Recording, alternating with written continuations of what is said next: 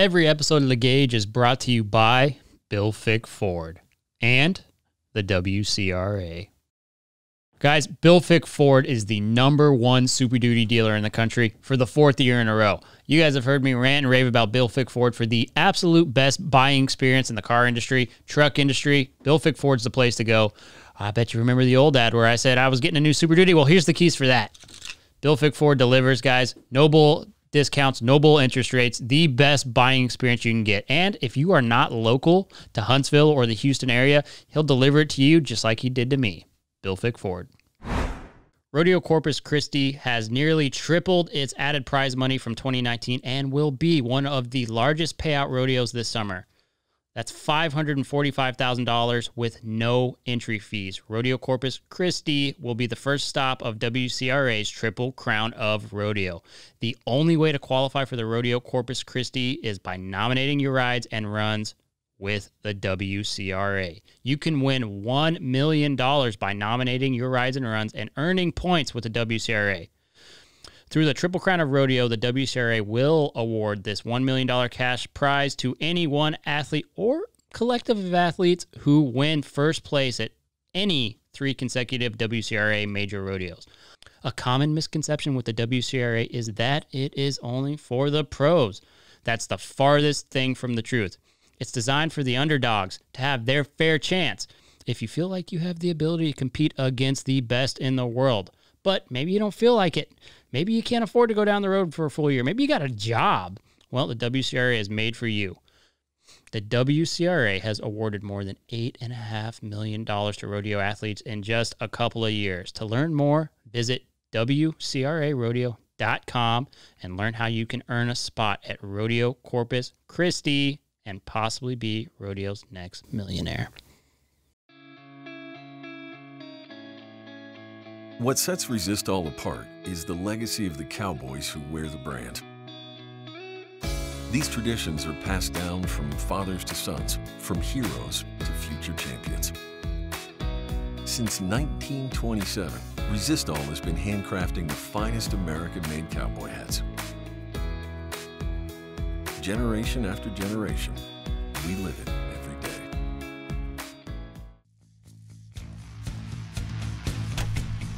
This is The Gauge with host Chance Conradu. Are you freaking serious? It's Conrado.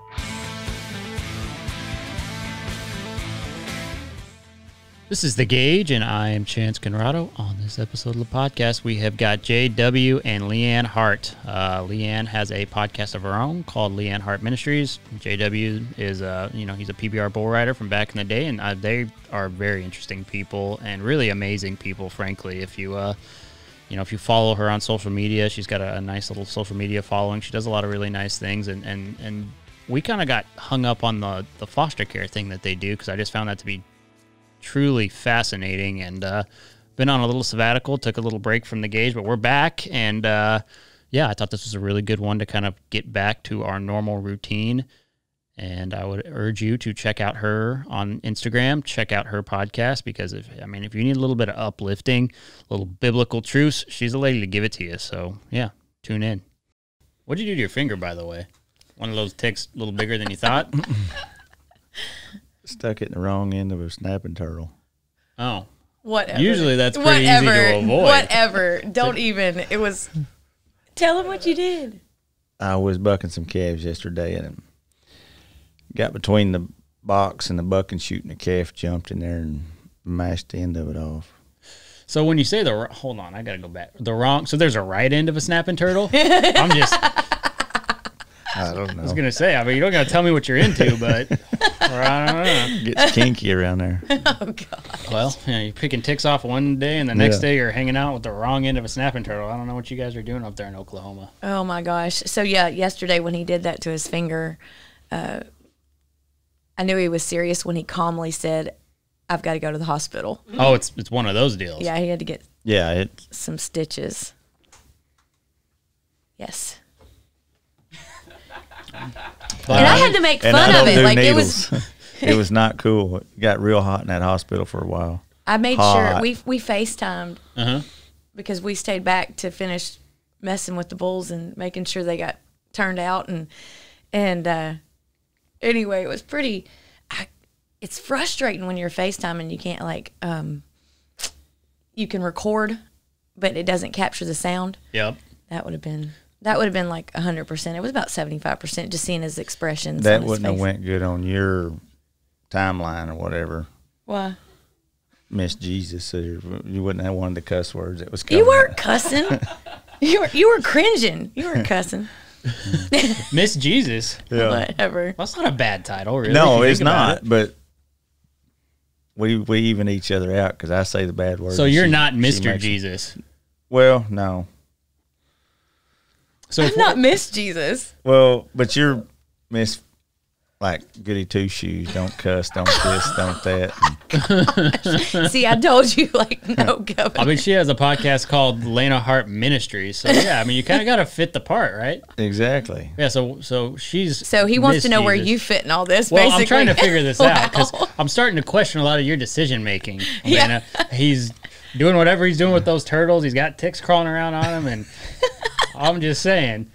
Hey, anybody that knows us knows that there's probably a little special place for me. Maybe in a separate room sometimes. No, I'm just kidding. Whatever. In a straight jacket. Yeah. Yeah. Well, See, this is we all what have I'm that. working with all the time. It's curriculum. I just call it curriculum. Padded room, straight jacket. How long you guys been married? A little while. 15 years. 15. Yeah.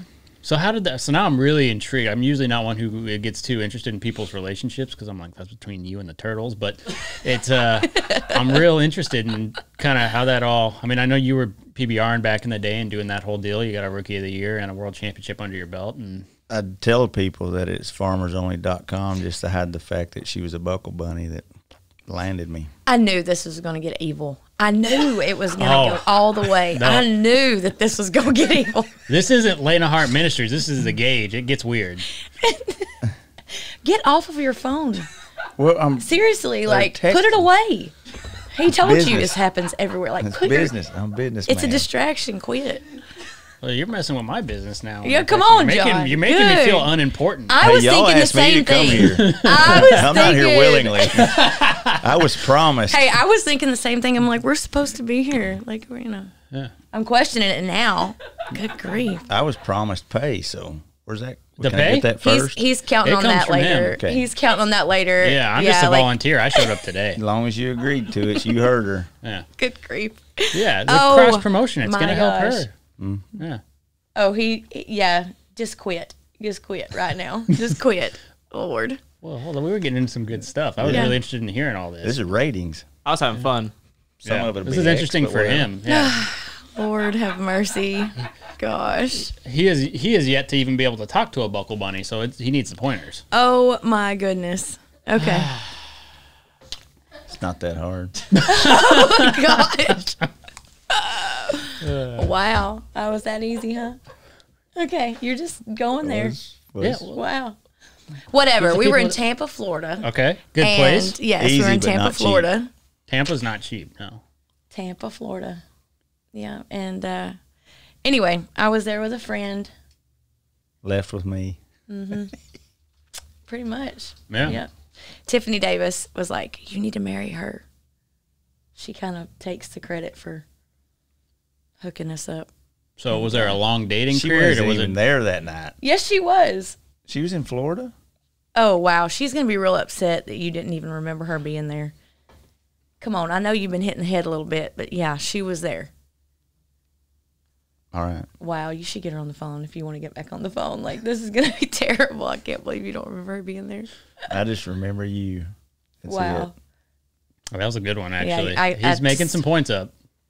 Lord. All he remembers about Tampa is you. That's a good line. That's it. That's a country song. Yes, it is. Good grief.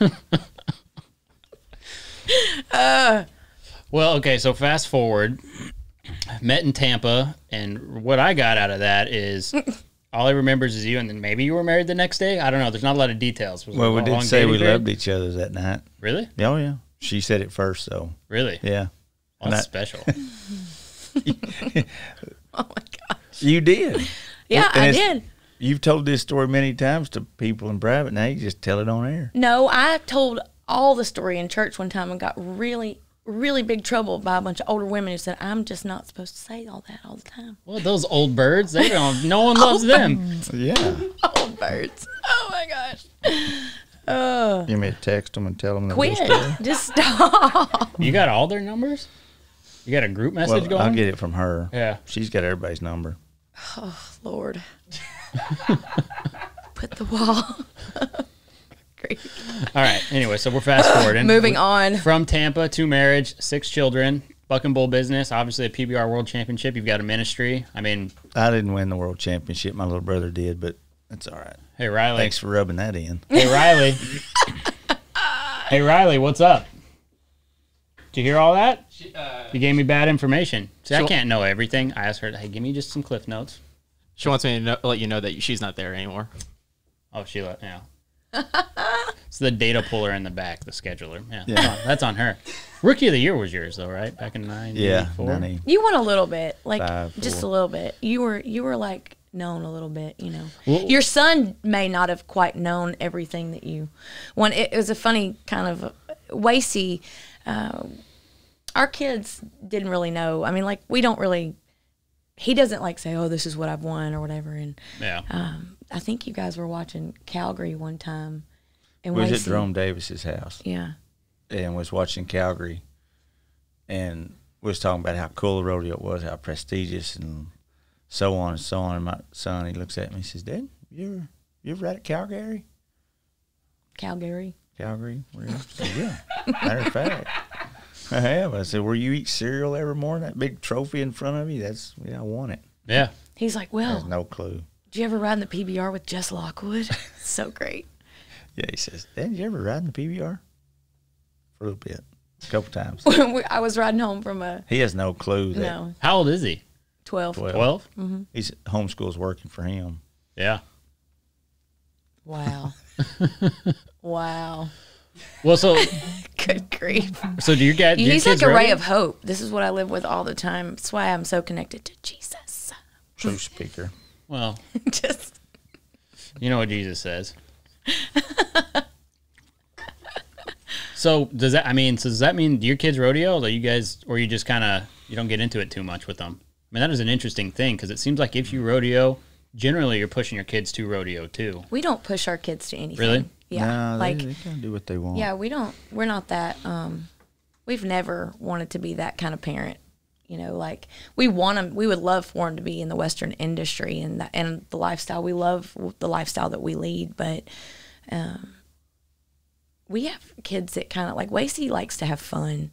You know, he's into hunting and fishing, and he loves to rope, and he likes to do cowboy stuff, but we don't really push him to do. He rode bulls and sheep. He got on when he was a kid, but like, I don't say when he's a kid, he's still a kid, but like when he was little, we kind of went that route with him, but he never really, he just likes to have a good time. Yeah. And we don't want to influence them in the way that they don't want to be influenced. So that's something that's important to us. Our daughter, like, Mac likes fashion. She likes stuff like that, and she can ride a horse, and she's not scared of them. Loves getting her hands on them. Has a lot more patience than a lot of people, a lot of grown-ups that I know, with animals and things like that. But, and we have, of course, our little ones, and they're kind of into all things right now. They may have horses saddled during the day, and they might ride all day, and then they might Saddle them and tie them to the posts, porch posts, and not touch them all day. right, like they're just there, as cars if they want to go pretend like they're driving up and down the road, So like we just don't, we don't want to push them towards anything that they don't want to pursue. Yeah, I think that's important with kids, especially nowadays. And you see it in our industry. I mean, I know, like, when I was growing up, we were pushed pretty hard to do stuff with horses to the point where, like, we didn't know if there was another way you could make money. Right. I was glad I figured out that there was another way to make money. It worked Yeah. out better for me, that I kind of got away from it. Worked out good for my sister. Yeah. Worked out great for her, but not so Right. much the rest of us. And I think if you let kids just find their path and do what they want to do, then Yeah. usually they come back to it.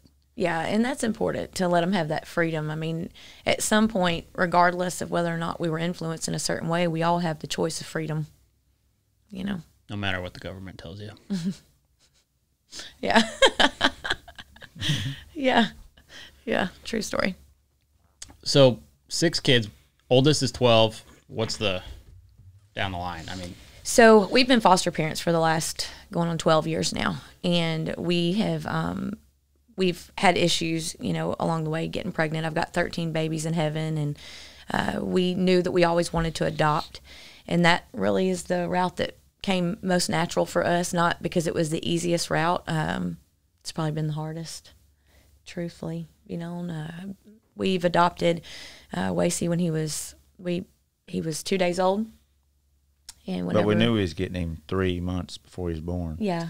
And anytime you're pursuing adoption, even there's no guarantee. Even, I mean, parents have a 2-week gap after that baby's born to make a decision. You hear know, kind like, of horror stories for foster parents when they get the baby kind of taken from them and they go back to a pretty unsavory place. And it's just the way the state protects the biological parent. Mm-hmm. It is. And you know, Wasey was born in Michigan, and we were there for a month with him, and that was crazy and terrible at times. A year later, we were told about a little girl, and we pursued her through the state. Wasey was private adoption, and Mac was not. So when you say private, you're going directly with the parent, essentially, we were an agreement going between them? It was through an agency. Through an agency, and they connect you with a parent. You get chosen. Like, you send out so many different profiles of yourself, and we were chosen the first profile, which was pretty significant because we were told a year. And really? Within we started the process in October of 2008, and we were chosen by December 2008. And Wasey Dalton was born March 2009. And so it was a pretty fast process, and yet when he was born, it was pretty slow because we were there for a month with, you know, that was quite the ordeal. J-Dub's mom had passed away the same day Wasey was born, so there was highs and lows and hills and valleys, and you know, it just wasn't an easy thing. But none of the adoptions that we've been through, except for maybe Elsie Grace. Yeah, Littlefoot's was easy. Littlefoot's was probably the easiest one. She also came through the state. We fostered over in between 50 and 60 kids over the last 12 years. Emergency placement, not like long term. Really? Just where it was like there for a couple of days until they could go to a permanency because of how much we travel and how busy we are. We've done a couple of long term that were just to help maybe kids go back to the environment that they might have been taken out of for different reasons, circumstances, different things like that, that they might have needed stability in that area, and the system helped them get that stability. We've been through a lot of hell with it, you know, and for the past 3.5 years, we're basically just coming out of it. So when you say 6 kids, we are actually in the final month of adopting our last 3. So we just signed disclosure. We haven't fully adopted the 3 yet. That's happening, so we can speak about that now. Sure. But it's our 5-year-old siblings, so we have had them for the last 3.5 years, and it's been a trial. For sure. Goodness, I can't imagine. I mean, they're probably pretty resistant to a lot of stuff, especially with, I mean, the kind of lifestyle you guys live. It probably look completely foreign to these kids, huh, when they come in? With them, they were so little because they were like 3 and 4. Okay. And so they entered in at a young age. And I've known the family since Elsie. We adopted her. I mean, she came into our home when she was in 2015. She was 2 days old. And 3 months later, they relinquished their rights. I actually still have a connection with the birth parents. And so I've helped her over the years try to, you know, get reunited with her little ones, and some things worked out and some things didn't. But you know, it's sometimes when you pursue a plan, you just kind of have to go at it with each step instead of trying to say, I know what's going to happen a week or whatever down the line, and that's kind of a battle in your mind, you know. Yeah, so. I can only imagine. So what was it that made you guys decide that you wanted to do that? I mean, that's a huge commitment to do. I mean, and Which probably part? Which well, part? to be foster parents. Oh. Yeah, I mean, that's got to be a very long, drawn out decision. Maybe It was. I can honestly say it was not our idea at all. we didn't want to be foster parents. We did not. The deal with Michaela, Yeah. it was through the state, so you had to almost foster into adoption. Mm-hmm. So we had gotten Wacy, which was my son. Every guy wants a boy. So, and then when the opportunity become, some friends of ours said, "Hey, this little girl needs to be adopted. She's in the foster system, and we'd like for y'all to adopt her so we can at least see where she goes and see her grow up and know she'll be loved." And then she was like, "That's my girl. That's my daughter. I get me." I'm like, fair enough. I got my boy. You can have your girl.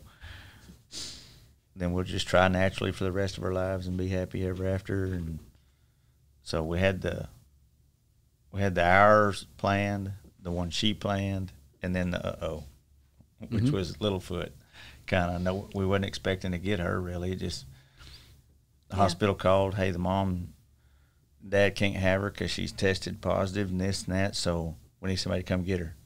LeAnn's like, all right. Well, she brought her in, hands her to me, and I'm like, I don't know if we're. He was like, "Do not bring a little girl home. Do not bring another girl." And it was kind of a joke, and like I remember he was watching a Rangers game, and her little foot was in his hand, and she was like 4 pounds 10 ounces when she came home with us. Her lungs weren't. She was 34 weeks when she was born, and the hospital.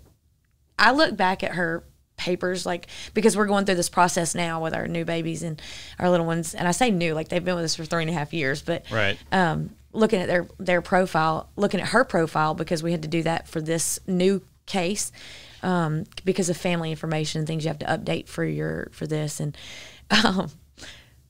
she was 34 weeks when she was born, and just like 3 or 4 days old when we got her, and like she's still premature and not even supposed to be born yet. And y'all are sending her home because, face it, nobody's going to pay the hospital bill, so they're just like, let her go somewhere. It's crazy, like, so to think that LeAnn was nursing, literally a nurse to this baby for however long. Yeah. But I could tell when she came in the house and we held her, I was like, she was like the palm of his hand. I don't know where this one's going to go, but it ain't leaving here. So, and their little feet was just that. They were so tiny. They wasn't that long. Yeah. And I stuck Littlefoot on her that day, and she's been Littlefoot ever since for 5 years. Yeah, people that like watch videos or see pictures or wherever we go when we travel, they're like, they don't even know her name is Elsie Grace. They're just like Housefoot. And so that's kind of significant.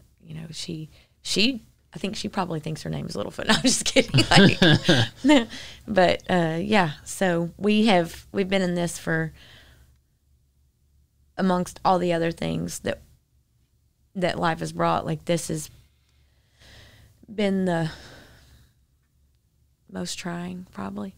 I mean, I couldn't hope to imagine what that's like. I mean, the whole miscarriage thing. I mean, my wife went through that too, and just once, but very traumatic, and one of those things that just doesn't leave. So no. I get it, and for it to be that many times, just that's pretty interesting. I find it really interesting how JW talked about that little girl. I mean, you got this exterior and PBR bull rider and ranchy as shit, which I love, and you talk about that little kid, and it's like this could have been your idea, actually, a lot of it. Just based on how you're talking about that kid, and you maybe wouldn't think that with the dynamic you guys have. It's pretty interesting. Well, I didn't. I really didn't want a bunch of girls. That part's not hard to believe. And so now with the 6, only 2 of them are boys. And it's pretty rough. I ain't gonna lie. But I love them. I wouldn't take for them. And each one of them has a different piece of your heart. And Wacy being the first and the boy, he's not the oldest though. Like, he's not the oldest. Yeah, he's just the first. Yeah. Yep. 6 months. There's like a 6 month gap. But he's like the first and the boy, and so he's got this part, and then Michaela's got this part, but then Littlefoot has this part. So it's tough. Everybody else got their own piece, but Littlefoot is daddy's girl. And when you get one that's daddy's girl, it's different. It's different. Yeah. No, I get it. Yeah. And so those 3 you guys will always have. Like it's official. You guys fully have them adopted. Yeah. And so, I mean, not to pry too much. It's just interesting, right? Because I actually don't really know anybody who has adopted kids for some odd reason. Much less 6. Or talk about it. Well, yeah. Well, Yeah, okay, or so talk like about I it have much, but- we kind of have a running joke about like I would always bring the kids home, but he always brings like cattle and dogs. I and bring horses and dogs in. like all the things. Everybody's like, I got a cur dog over here. He's like, no more. Yeah, You're not bringing yeah, I any got- more oh, kids I home. I'm think- like, when are you gonna stop bringing dogs home? So like, you know, That's- not that they're the same, but Yeah. The conversation's about the same, but like I was thinking, you could swap out horse, kid, or dog with this conversation. It'd be all right. If dog don't work out, they're just a 22 shell away, or a friend to give them to, and The kid's a little different. kids are At least a little bit, at least I a little hope bit it is. different. It's a little different. I hope like we're going there. that's yeah. what I mean. Kids are different. You when you bring them in, they're there. You can't. Yeah. Yeah, and I mean, kids are so fragile and I can vulnerable. always sell off all the dogs and horses, but Yeah, kids are really, really fragile, and especially whenever they come from environments that aren't healthy. Yeah. You know, and so when they come into your environment, they're coming into a healthy environment, and that's kind of they don't really know how. I mean, it depends. Like we've had a lot of different kids come through our home. well, it's hard when a little girl comes in and you try to hug her and it scares her. Yeah, That's tough. Yeah. When you try to be that father figure to her and you wrap her up and grab her and squeeze her and it scares her. Yeah. So You probably had to learn how to mitigate that kind Relearn, of thing, yeah, and yeah. really. yeah, you do. You didn't have that with Wacy. You didn't have that with Michaela. And you didn't have that with Littlefoot. But when they come in as 5, 6-year-old kids that's been through traumatic whatever, and you're trying to be a dad figure and wrestle them around, grab them up, hug on them, and it just freaks them out. You're like, hey, ooh, sorry. Yeah. So Yeah, we've had some really incredible people in our life too, though, that like I'm a firm believer in counseling, and I think that that's I would not have known how to address a lot of what we've walked through without it. Really? And I think that it's healthy for it can be healthy. There's definitely the scenarios that can be unhealthy, but Yeah, I was going to you say, know, I've had negative experiences yes. with counseling as a kid when my Right. folks were getting split up, and I Yeah. didn't enjoy the counseling. I thought it made things worse for me personally. But yes. I bet it has to do with the actual counselor you end up with, probably. I think too. That's I exactly. think You're I'd exactly make a good right. counselor then. Yeah. Whatever.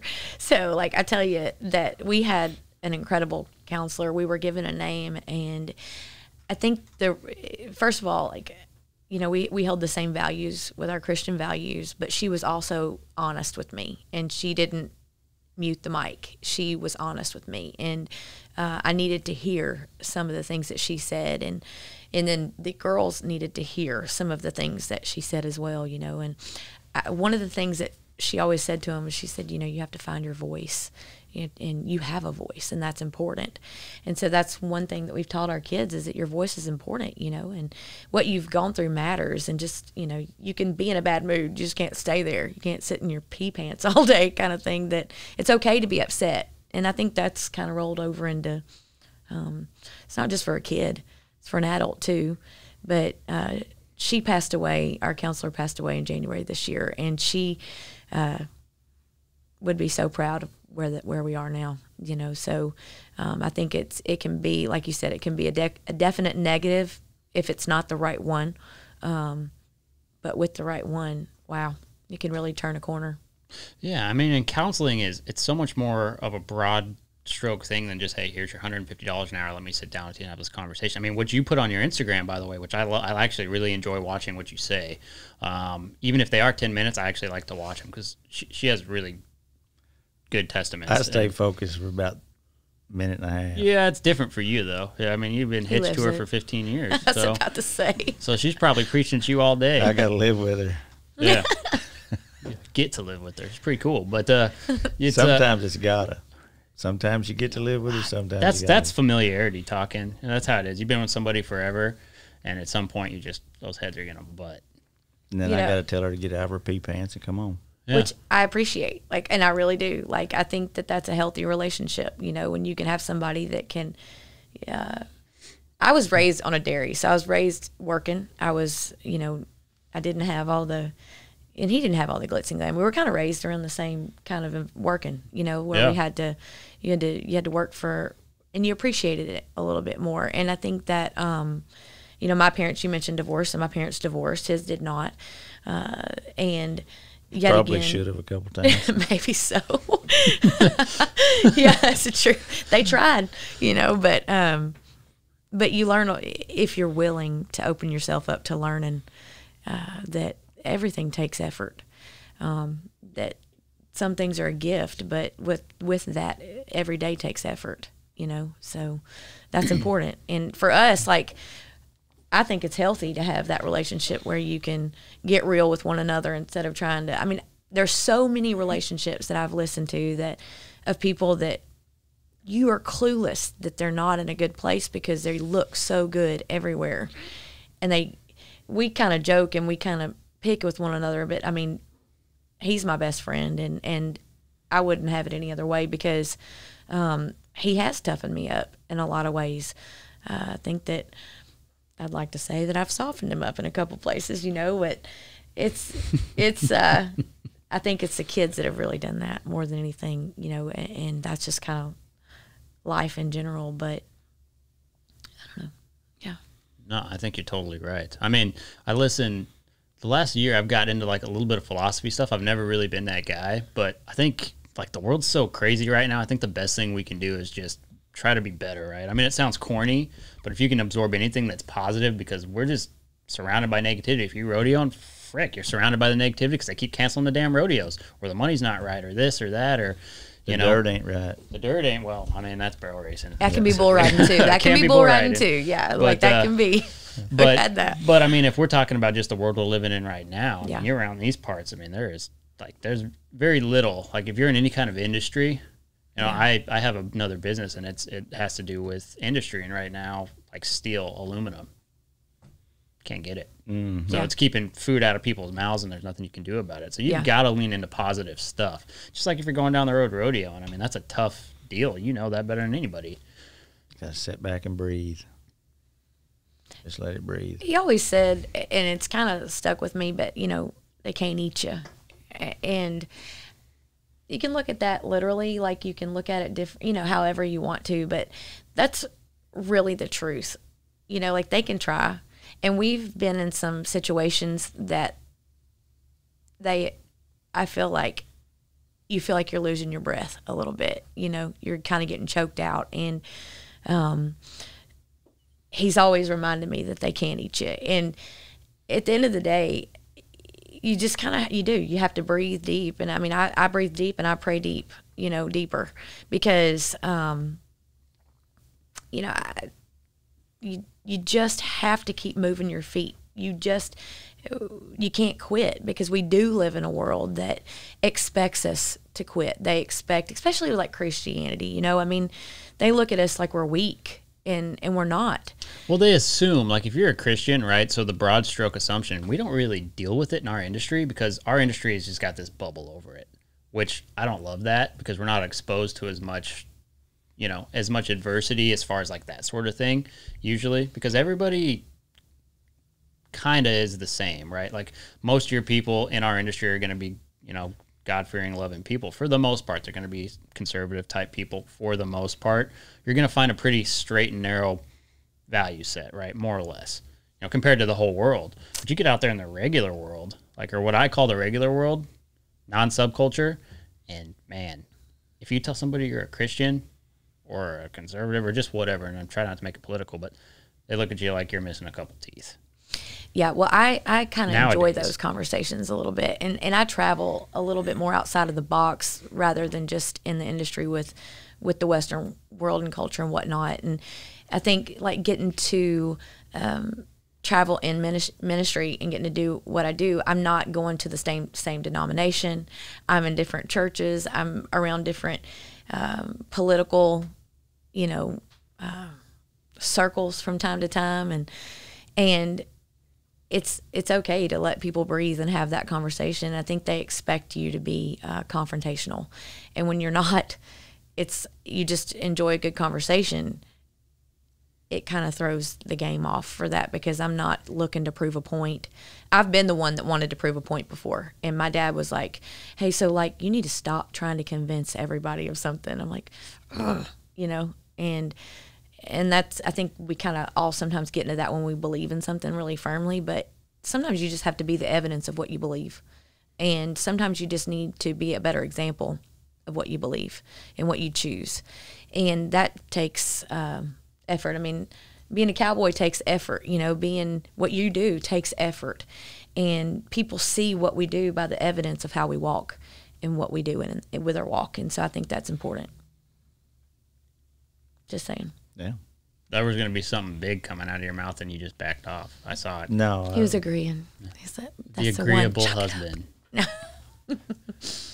Well, I mean, it is true. All those things, and I think that's why Christianity fits so good with cowboy lifestyle, right? Because they're both gritty paths. They just are, right? You got to be gritty to rodeo. You just do, because if you don't, you're not going to go very far. And if you're not gritty as a Christian, then you're going to fizzle out and quit on it. Yeah. And that's just the truth, because you're going to catch.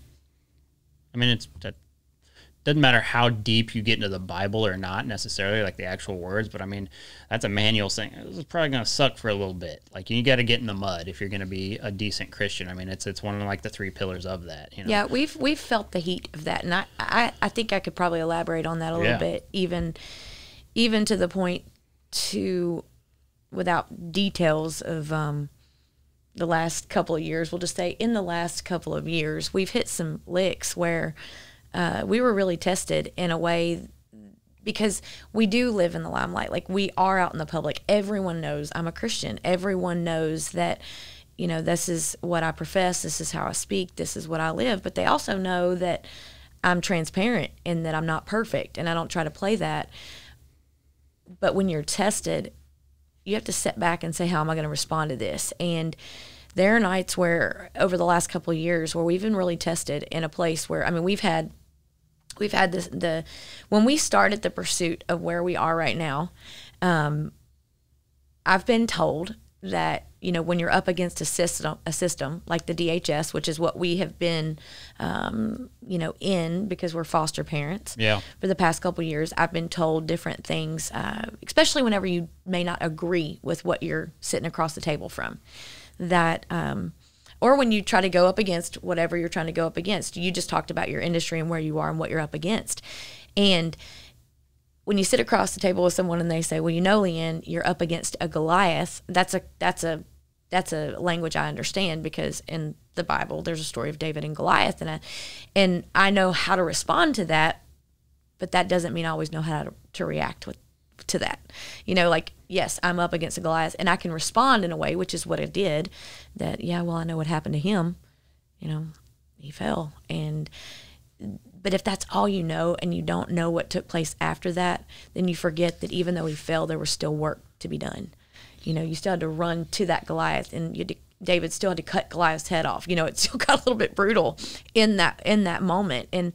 And here we are now.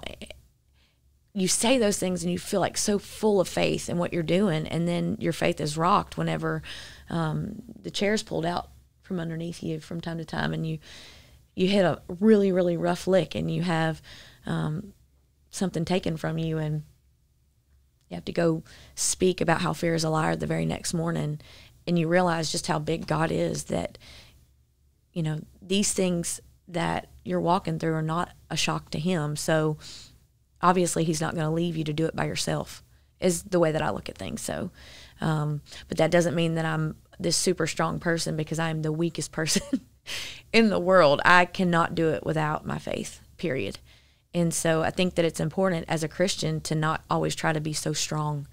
You know, that's such a cliche, because we think, oh, we're so tough. We're not. It's God who's tough. It's our faith in Jesus Christ and Christ alone that's tough. It's saying that I can be weak because of his strength, you know.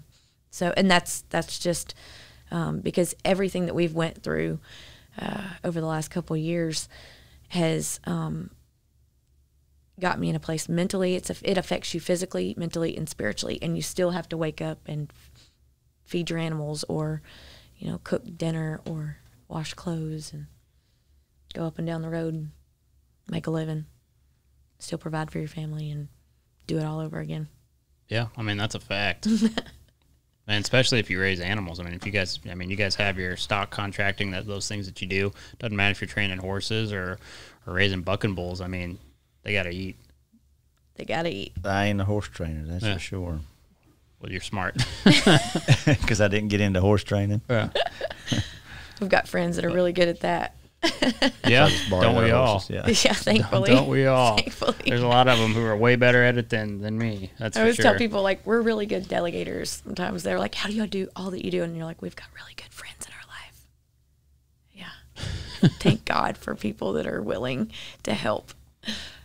So I just have more questions, not to pry, as far as like the whole foster thing. Is there once you're in that system, do they come to you time and time again, kind of every time, at least, or is it like an area that you are kind of the main foster parent? Like, I mean, it's such a kind of an interesting concept, right? Because it might as well be Chinese. I don't understand any of it. It might as well be Chinese to me too. Yeah. Because I don't know how to get into it. She got us into it, but they call it 10 at night, 11 at night, midnight, 1, 2 in the morning. Hey, public or domestic violence, kids got to leave the house. They got to have a place to stay.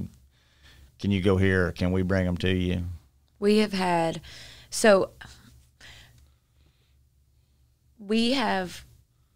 been, foster parents for this length of time. A lot of the kids JW actually hasn't been home for, because he might have been on the road. So we've had several random experiences, some that you have been there for and some that you haven't been there for. But, like I said, we did not really get in. I didn't want to be a foster parent. Like, I did not. Yeah, I can imagine many people want to do it. Like, we adopted Wacy, and then I was called about this little girl that we were supposed to be able to adopt in 3 months. Like, she was coming up for adoption in her case. And that ended up being a 2.5-year process because of all the details that came up from that. And we were already in by that time. And a year later, we were called to see if we would take on 2 more children. And I said, well, we really travel a lot, and I really don't know if we can do this. And I don't even have a vehicle. Like, we had trucks that would carry all the kids plus us. And it ended up being a 3-month thing. I kind of got brought into it in a way where it didn't feel so good. Like, this wasn't supposed to last like what it was. And I've got some really great friends in the DHS system that have been really honest with me, that they see when you've got a heavy load, you're about to hit your point, and they're like, okay, we're gonna place these kids with we're trying to get them out of there. And there's some real negatives about DHS. I will say that. What does DHS stand for? Department of Human Services. For CPS for Texas. Okay. So DHS for Oklahoma. Yeah. And so there's some really big negatives, and there's also really big positives. And everybody wants the positives, but nobody really wants to go through the negatives, and because you have to deal with people, and we kind of sometimes I feel like you kind of want to pursue people like we do some of these cattle that get out on the neighbor and just tie them down and leave them for a little while. I mean, like, learn your lesson, be nice next time, or whatever. But we just, I don't know, we're honest. We had Mac, and we were going through everything with her. We were asked to take some kiddos a year later that were 2 little ones, and thankfully a friend of mine was like, LeAnn, you're gonna have to, you can't do this, and I love you, and I know you're trying to do all these things, but listen, you're going to have to say no. I'm calling. And she was part of the DHS. She came to check on me, and she was like, I'm calling them. We're going to get these kids moved. And she did. And I got to stay in touch with those kids at the time. And from that, she said, are you still willing to be a foster parent? And I was like, only if I don't have to deal with a certain county. And that's exactly what I said. And for several years, I would deal with surrounding counties. And we had a lot of kids come through. Like JW said, you might be called in the middle of the night.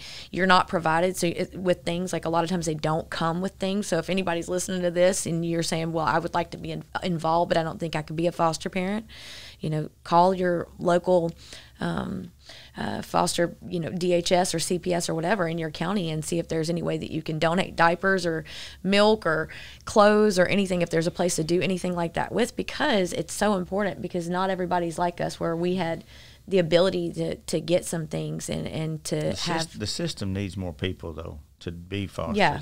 Really? Yes. We are the only we were the Parents. only foster parents in our county, and we But still are like the only traditional. Because you don't know, like, Yeah. I mean, you got to go through all this crap to. Not everybody's courses- experience is as terrible as ours. Like, I don't want it to sound like you it's got to like go through all these courses or whatever to be certified for DHS, to take DHS kids in. But once you, and so they find out you're okay, you're a good person, you're not going Yeah. to be bad to the kids or whatever. So But then you can have those kids come from bad they don't take kids out of good homes to go put them in foster care. They come out of terrible situations. So if they're with you overnight, 2 days, 2 weeks, 2 months, 2 years, might be the only form of, goodness, love, goodness, life. yeah, healthy. There's a word I'm looking for. Any kind of stabilization, stable life They get a glimpse from your life of what's possible. of what's possible, or just in it.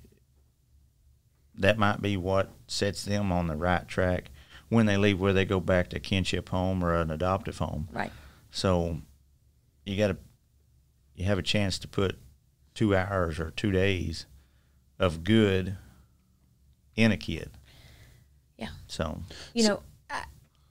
I will say, like, everything in our story has manifested to work together. Like, Wacy was born in 2009, in March 2009. We were called about Mac in January of 2010. She was 16 months old, and she had been in the system for 3 months. When she came to us, it was such a radical experience because she came to us almost a year to the date that Wacy was born, March 14th. He was born March 18th. And there was a letter that came with her.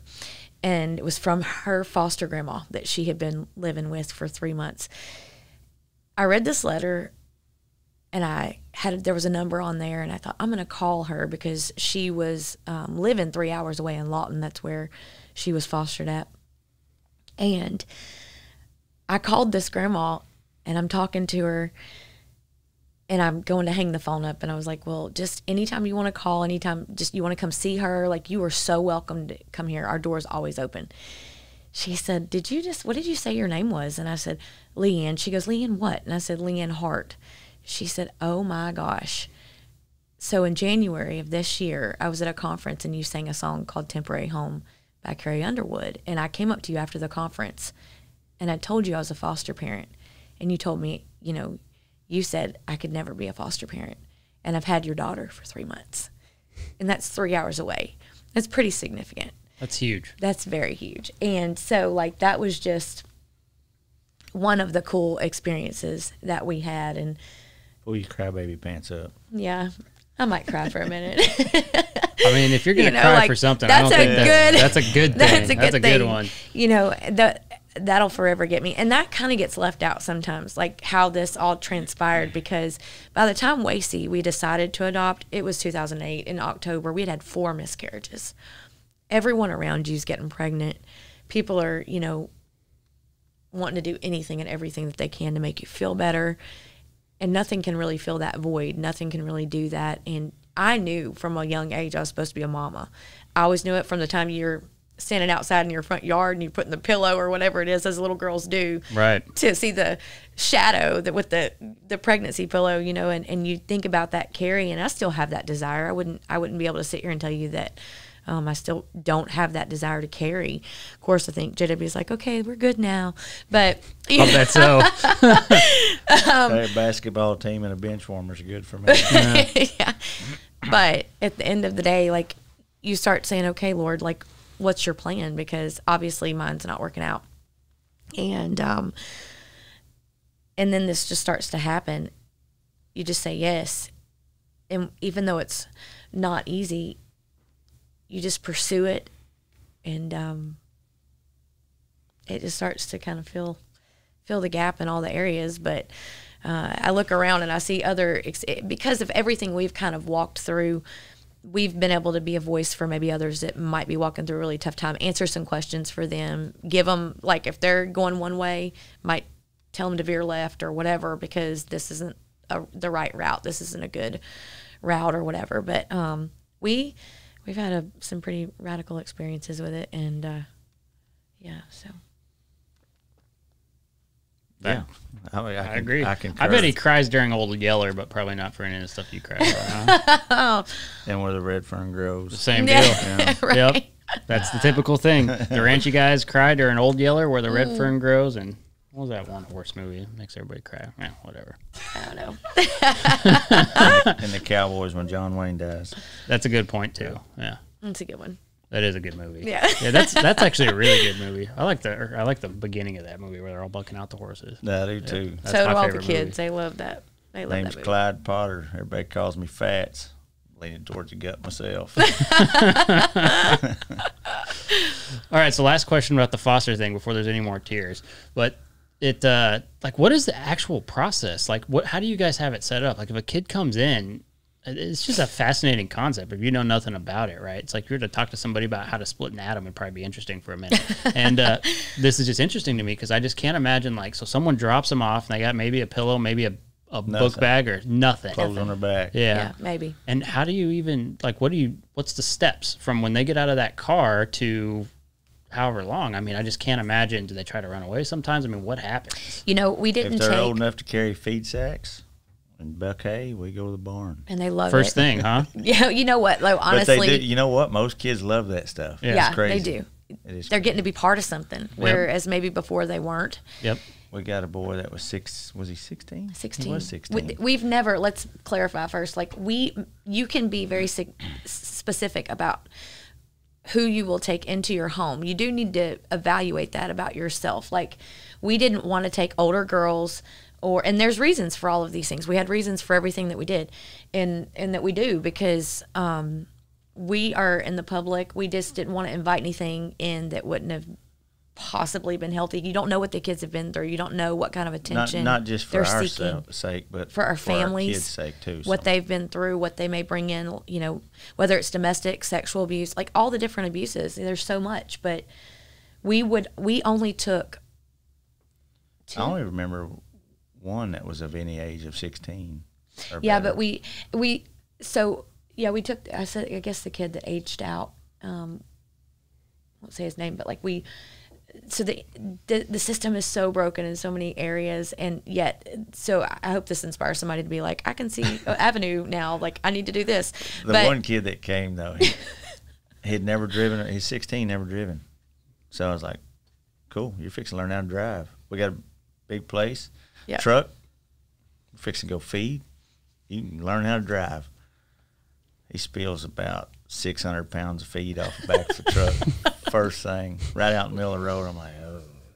And he doesn't want to get onto him because who knows what he's been through. Yeah, so we just went back, got us 600 more pounds, and started over. He rode a horse. He rode a gator, 4-wheeler, like in the couple of days that he was there. We loved him. He wound up running off from Yeah, he did. his grandmother's house, trying to come back to our house. Really? Yeah. We, Wasey, he had a name. I won't say his name on here, but Wasey thought his name was Well, Jim. nobody knows. Oh, I don't know. Like, It was Anthony. okay, there you go. How many Anthonys you know? It was one of them. Like 6? It was one of them. Quit. Leave me alone.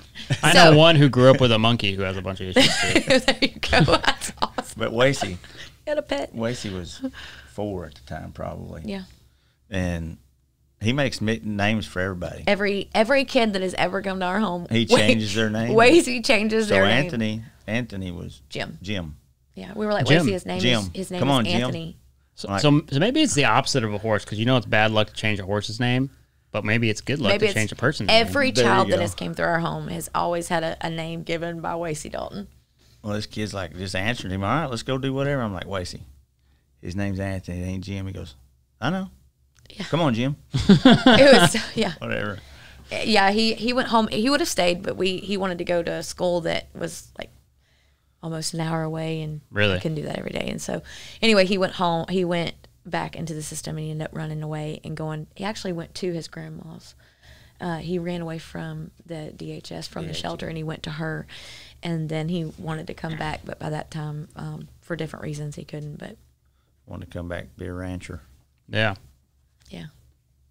Yeah, but we've taken a lot of like little kids. Like we've taken a lot of little kids, and we've had some pretty crazy experiences.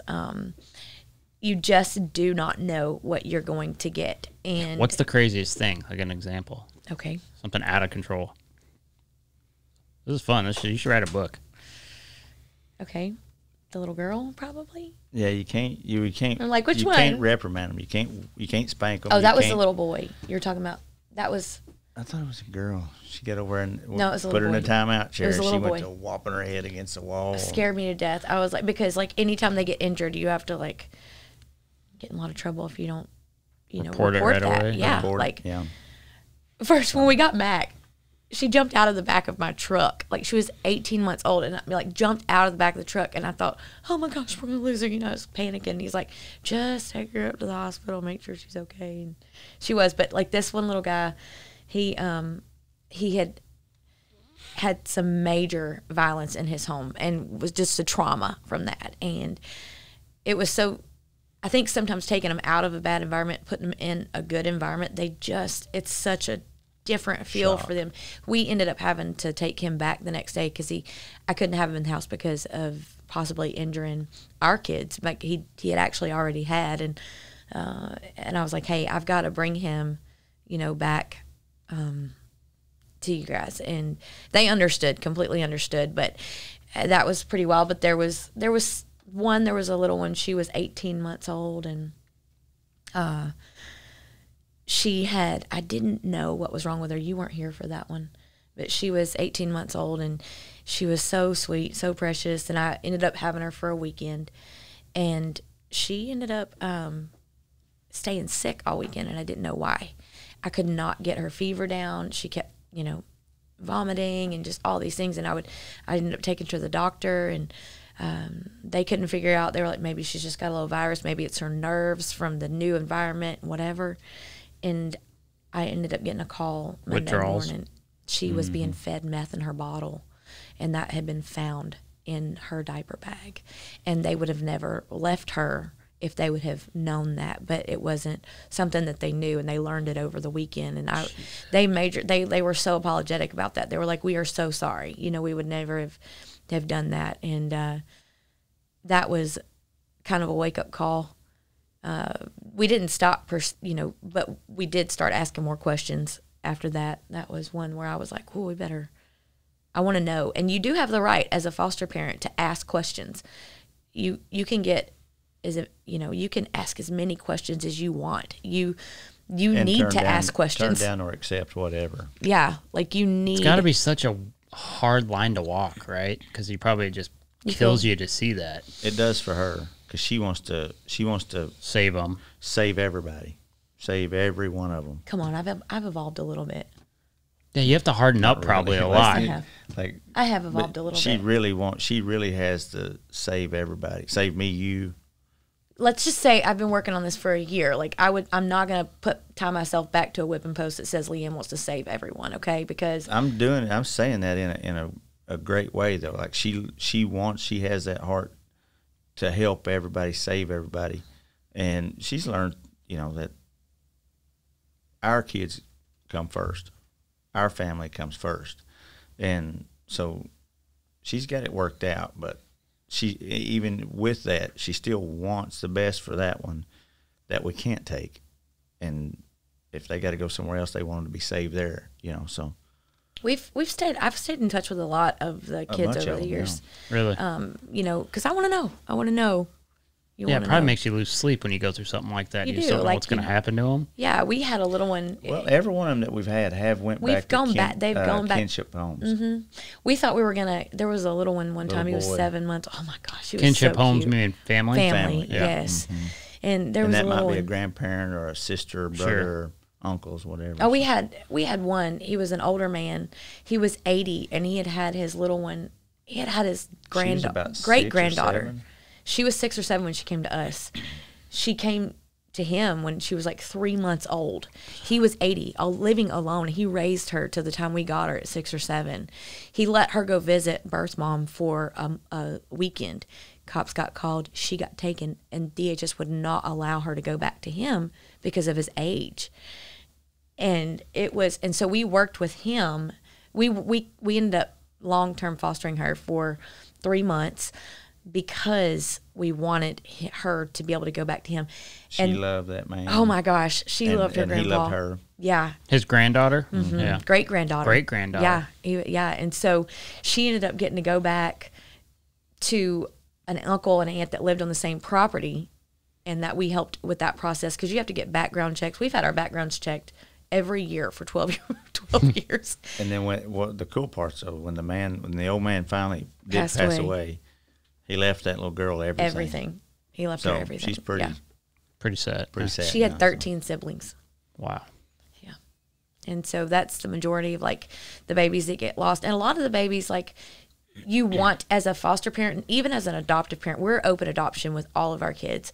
In other words, we still have open line of communication if a birth parent wants to have that. Do they usually? Not really, but some for like the first year they kind of connect back and forth from a guilt standpoint. Usually, probably, right? Yeah, like Facebook stuff. They message or something. I mean, and you have to sometimes you have to kind of get a little firm about like the line. Not crossing a certain line. You need to establish that as an adoptive parent or as a foster parent because of what you know is safe for this little one. And it's just like any grown up or any parent with a child, you set certain things, foundationally that you want to protect your kids from. So you want to protect those babies as well. But we've kept open line from, social media and different things like that. And our daughter that is 12, she got to meet her birth mom last year in January with the two siblings. Her birth mom was getting healthy, and over the years I've stayed in touch with her, and she went through a program to get healthy, and she now still has her 2 boys. That was tough because Mac at that point had questions for her. She was 11. She had questions for her, and she pursued those. Like, she was like, and I told her, I said, write them down and ask her if you feel led to ask her, because this may be the only opportunity you have to do that. And I think that's healing, to be able to, even at that young age, if you have something on your heart, you should be able to ask that. And she did. She said, why did you choose drugs over me? Why are you fighting for them, but you didn't fight for me? And her birth mom was able to be really honest with her and say, I couldn't even fight for myself. And so this was the best thing for you. And that was, I mean, that's been the hardest things I think that we've gone through because those aren't the things that you want to really be a part of. Like, you're part of it because this is your story, but it's not something I think anybody would choose to want to go through. I just wanted to have babies naturally and do all the natural things. And I still look at other families that do that, and it doesn't look easy either. So, I think everybody has a level of difficult. and different levels of tolerance. Right. Yeah. Yeah, for sure. Absolutely. Yep. I mean, I find I guess I never come in here with a plan, but I didn't really know what was going there. And it's super interesting to hear kind of what you guys are doing. Yeah, I thought we was going to talk about bull riding and all fun stuff. I'm having a blast. We barely talked about bull riding with Jess Lockwood. It just, everything gets off to some place you don't think on this show. But, I mean, the amount of people who listen to it, I think they're really going to hear what you guys are saying and be interested in what you're doing. I mean, that's the one thing about this show is, I mean, there's a big following, and it's no telling who you just inspired with all that. I mean, there just isn't. Like, that was... It's just a lot that you guys do, and it's pretty impressive when people are able to. I hope they don't write letters back. We got into foster, and y'all are the blame. And some PETA person's going to send you a message about the damn turtle. I'll tell you that. I'm just telling you. That's more likely. That's so true. I didn't know that was going to be on the show. I didn't know we'd already started the show. Well, see, if I tell you we started, then I don't get the weird stuff out of the way. Yeah, just go ahead and do it. I saw it. I was I can get back into some weird stuff. Yeah. Come on now.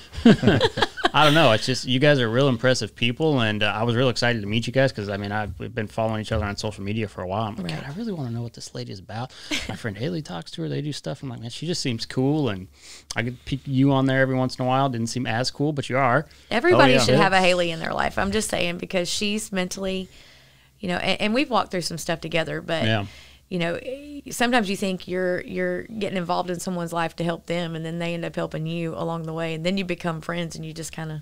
She's a unique person, that's for sure. Is. Very unique, and just one of those tough people. Where you're like, okay, drop the bullshit. It's not. It's all. No, right. it's not. It's not bullshit. It's not. Yeah, it's all over. the way she's there. Because you're around people enough, and you just sometimes that bullshit wall comes down. It's not bullshit. It's real. So she deserves everybody's respect for more than the gold buckles. That's right. for sure. Yeah.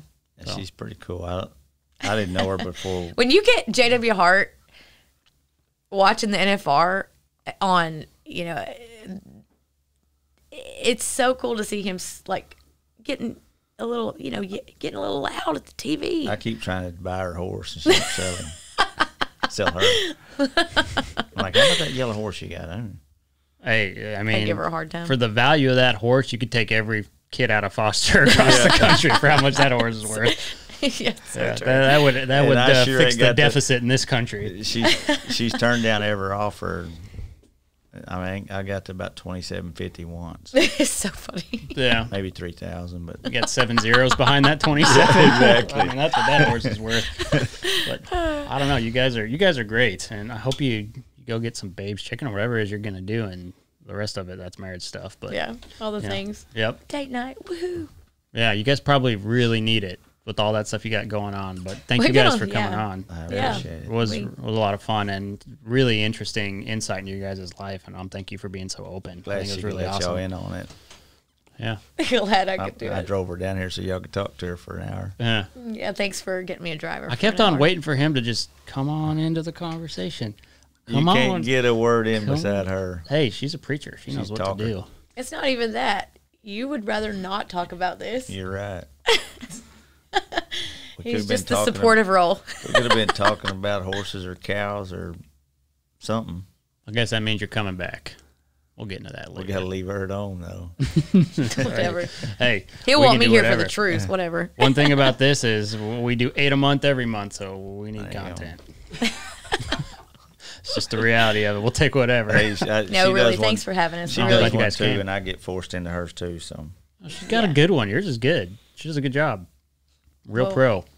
We appreciate just the offer. It was good. It was really fun to come down here. I really did look forward to coming down here. I'm glad to hear that. We listened to Derek's podcast before we got here. You did? Yeah, he's my idol. Yeah, we love that guy. God, I love Derek. We love that guy. I got different idols, but Derek with a lariat rope in your hand, a cowboy hat on, he's my guy. Yeah, man, he can do anything. I've been harassing him for so long to come down here. You know, I've talked to him on the phone, and he's like, "I can't do no damn podcast. I can't. There's no way I could talk." When he's talking about how a kid on the reservation, you know, had the same opportunities and just didn't have the money or whatever. I'm like, yeah, but a guy that's got magic with a lariat rope is a little more skilled than even the guy that's got the backing. He can do more with his talent, and just no damn quit either. I mean, he opened up so much on that show, and just getting to hear about like, I had $47 and I bought the steaks. Never told anybody had the rest. So I was like, great. It was, and I'd had conversations with him last year, like an hour long phone conversation kind of thing. And he's like, I can't do a podcast like Derek. We just literally just do what you just did. And he's like, no, every star has to align. Random. All right, I guess you're here for the semifinals. Time to call in that. Yeah. And he was like, no, not doing it. I was like, homie, you promised. And he's like, okay, I'm going to do it. All right, fine. Yeah. And he brought Erich and Peyton here. They were sleeping on the couch, and then we couldn't get them to stop talking. So it was not a problem. It's like one of the biggest episodes we had. Yeah. That was good. We enjoyed it. It was really good. Yeah. Me too. I was like, let's listen to that on the way here. So we did. Yeah, such a great insight into his kind of journey. And he's not just talented at roping. You ever seen stuff he builds? Like he does all kinds of stuff. Like the trailers he built? He does all kinds of stuff. Bucking out buffaloes. Oh, the whole deal. Rider, too. Yeah. I had no idea, He lives it. He does. Yeah. And so do you guys. Thank you guys for coming. Thanks for having us. Right, you guys have a great date night. Yeah. Yeah. Oh, brother, let's This has been The Gauge, hosted by me, Chance Conrado, produced and edited by our guy Ty Yeager. Shout out to the executive producers Dustin Pointer and Cody Denton. Marketing and content produced by Riley Chone. Our theme song is by Shay Ashshire and the Night Howlers. Make sure to rate and review this podcast, as well as follow The Gauge on Twitter, Instagram, and Facebook. And make sure to subscribe to The Gauge wherever you get your podcasts. We'll see you guys next time.